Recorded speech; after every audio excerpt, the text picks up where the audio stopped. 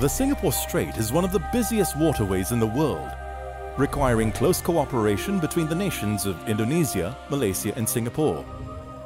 Together with the Strait of Malacca, it is a maritime corridor of over 400 nautical miles in length. An estimated 1/3 of the world's traded goods pass through these waters annually, a figure which is expected to increase as the region's economies continue to grow. At its narrowest point, there are just 3 nautical miles between the shores of Singapore and Indonesia, while the navigable channel is reduced to less than 2 nautical miles. Navigating safely when transiting such busy waters requires a high level of situational awareness and good seamanship. Safe Passage in the Singapore Strait is a set of 2 videos and an interactive training module. Together, they offer valuable information for experienced bridge teams, even if they have transited the strait before, and useful advice for those visiting for the first time. The traffic separation scheme is described in detail. The westbound channel takes a northerly route, while the eastbound channel follows a southern route, including a separate deep water channel for VLCCs and other deep draft vessels.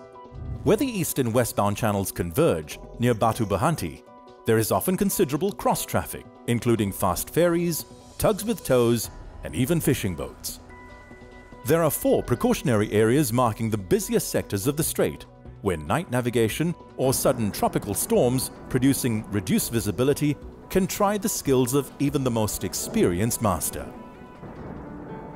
Helping and advising all ships transiting the strait is the VTIS, the Vessel Traffic Information Service, manned around the clock by experienced operators who are trained to offer assistance and give an overview of traffic in the strait throughout the passage of every vessel.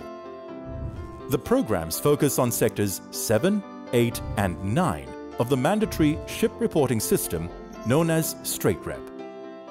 They track complete transits east to west and west to east using ECDIS, radar, AIS recordings and animated graphics along with high-quality video shot aboard actual voyages. Together, they offer a useful refresher for experienced bridge teams and helpful advice for newcomers to ensure all vessels enjoy a safe passage in the Singapore Strait.